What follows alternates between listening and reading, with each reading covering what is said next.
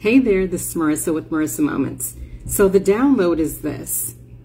Even the jealousy that you cause people to have, right? The way that people just feel jealous of you is inspiring. I don't know why I said it like that.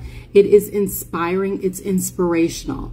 It's, people are unwittingly, it's almost like a subliminal message that is you, right? The way that they look at you and they snarl up their lip in disgust and they're looking for things to pick apart. Now, we've all heard that adage is that they watch you so closely that they end up basically adapting to the things that you put out. They end up becoming clones of you because they think that they're coming up with these things, but they're actually picking it up from you, right? These little sayings, these little nuances, these little just habits and quirks, all of these things, they think they're being original with it, but they're actually getting it from you. But that's not the point of this. The point of this is, yeah, there is jealousy out there. There is jealousy in the way that people look at you, in the way that people, when they think about the things that you have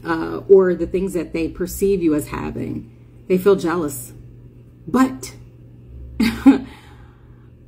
well, okay, this has to be ancestors, because they're like, you're so good that you can turn their jealousy into inspiration and basically like promotion.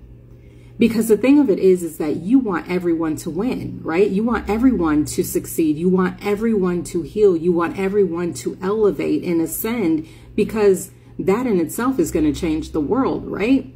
It's going to put us into some sort of Shangri-La, essentially. But what I receive is that just the way that you are, you simply being you, is inspiring.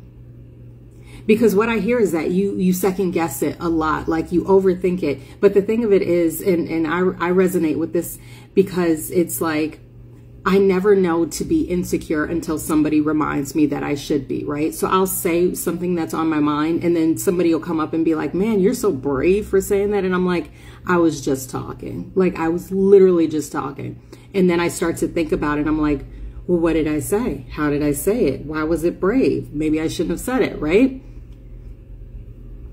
At the same time, inspiring that other person to maybe say the things that they've been holding back on, right?